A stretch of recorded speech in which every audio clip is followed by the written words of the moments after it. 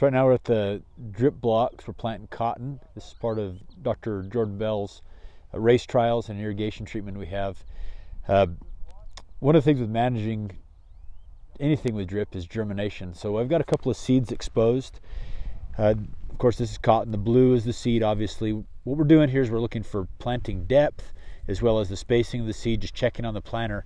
But in doing this on the drip block, it reveals a couple of things that have to be considered with regards to water. So this area here, you can see that the moisture is much higher. This is closer to an emitter. This field did get a little bit of pre-water in preparation for planting, knowing that we're not bringing any to the surface, so all of the water applied is going to be able to be used in the crop. But we want to make sure that we've got enough volume of water to germinate. Since water's not coming from top to the bottom, it's got to be stored in the soil. So things that we're observing is this wetting pattern. If you look at the emitter in this area, it's wet the soil suitably, where this particular seed here could be germinated with no additional water. This one here likely, and this one here likely. But as you get a little bit farther to the periphery between emitters, this particular seed is almost dried in, dusted in, a little different verbiage, but you can see that there's hardly enough water. We're not going to get a solid germination in these seeds. And if we go back to the other side of the emitter, tracking back, you can see here just outside of this wetting pattern, again, we've got what would be a dry seed. And this cyclical pattern is what's going to repeat down the rows. So what we'll do at this point is, after this entire block is planted, this one will turn on and begin the actual irrigation.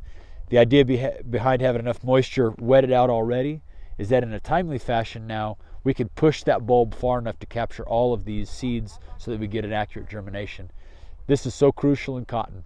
You have to have uniform plant spacing so that the plants develop and grow properly, but also so that they can accurately compete with each other, so you don't get runaway vegetation, so you don't get disproportionate sizing. That way you can drive your yield and your uniformity. In drip, this is paramount. On a pivot, it's a little different because you're going to go over the top and it's going to be simulating a rain where you're going to get a uniform cover throughout. On drip, where you're working from the bottom up, from point sources, you have to be able to fill that seed line consistently. And that's what we're looking at here. What we'll decide from this is how long we need to run this drip system to get an accurate germination. We're guessing probably in the range of an inch applied will fit our needs, but after we apply 1/2 to 3/4 of an inch, we'll come back out and do this again, evaluate, see if we pushed water out to the seed row suitable enough for germination, and then we'll go from there. There's plenty of subsurface soil moisture storage in this block, so we're not looking at applying a whole lot of water, but this timing of the early season irrigation for germination is paramount, and then we'll let the crop grow into the water that's there. Probably we'll spend a month to 6 weeks off of irrigating this plot once it's germinated. Then we'll come back in June, and late June, early July, and figure out how we manage the rest of the season. Anyway, that's what we're looking at. Drip irrigation on cotton around germination time. So a couple points to consider with seed spacing in general with planting, but specifically here on cotton.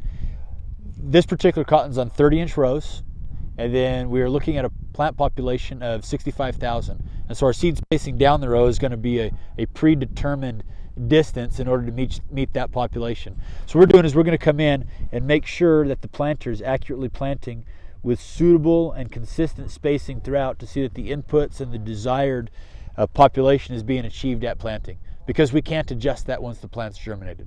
The next step then is to make sure that this seed drop with spacing and rate is going to then be propagated through the season so that we can get accurate germination, actually get that many plants per acre. Now in cotton, we're probably going to have a 15 to 20% loss. That's just what the germination rate in the field ends up being, and that's going to be random. If we can make sure that we irrigate it uniformly, that random distribution generally is a known fact. So we'll come with a seed drop. We're expecting that to be 65,000.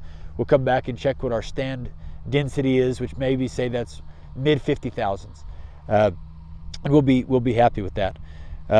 One of the reasons we want to look at these populations and the spacing is that if we have plants that are suitably close together, then they compete properly, and so we can have better control of our water in this environment, especially because we're trying to control late season runaway.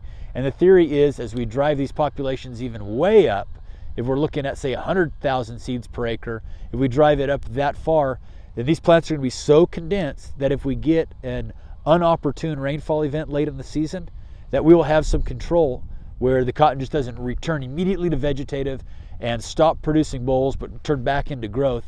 Our goal here is to keep this cotton, if you can see my hand, about this high, like between knee and thigh high in big high yielding cotton, maybe as low as knee high in places where water is really limited, just to make sure that we are transitioning energy that we're extracting from the soil, transitioning through the plant, that it's got a very high rate of conversion from vegetative to reproductive, since in a cotton plant we're harvesting the reproductive portion. So at planting, it's such a crucial one-time event.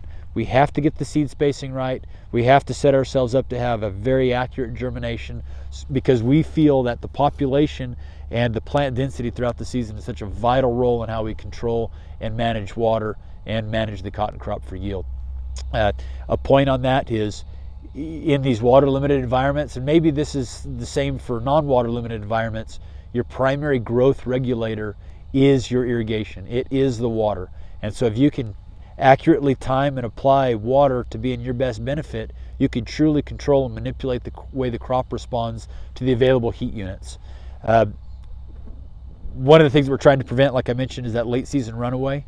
If we know that we can get a response out of cotton with a 1/4 of an inch application on drip, or a 1/4 of an inch over a week, or a very small application, if a 1 or 2 inch rainfall comes, that can upset the entire program.